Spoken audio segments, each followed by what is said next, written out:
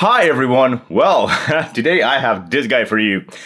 Basically, we're diving into the ASUS ZenWiFi XT9. Oh yeah, we're sitting a lot better on the 5 GHz bandwidth from that right here.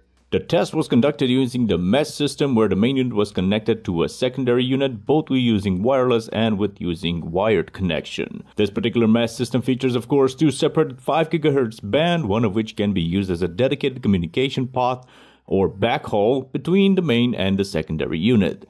Alright, so you do get the main device right here, and as you can see, it basically says, "Hi, I'm the main unit, start with me." You can download the app using the QR codes here.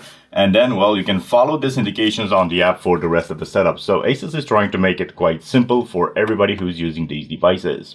And of course, you got the secondary device right here. So basically, this is all you get in the box. As I've said, the design looks quite sleek and should be basically okay in any and every one of your homes, because, well, it's quite subdued. You get, of course, your two power connectors right here with a lot of adapters, so wherever you are in the world, basically ASUS has got you covered. And of course, you get a cable. The secondary unit, you basically get the exact same configuration with the DC in, the power on-off switch right here, the 3 LAN ports, the 2.5 or 1 gigabit wireless access network from your ISP, or basically if you have a wired connection between your main unit and your secondary unit, you are going to be using a cable that goes into this port right here, and of course another USB connector for your secondary unit.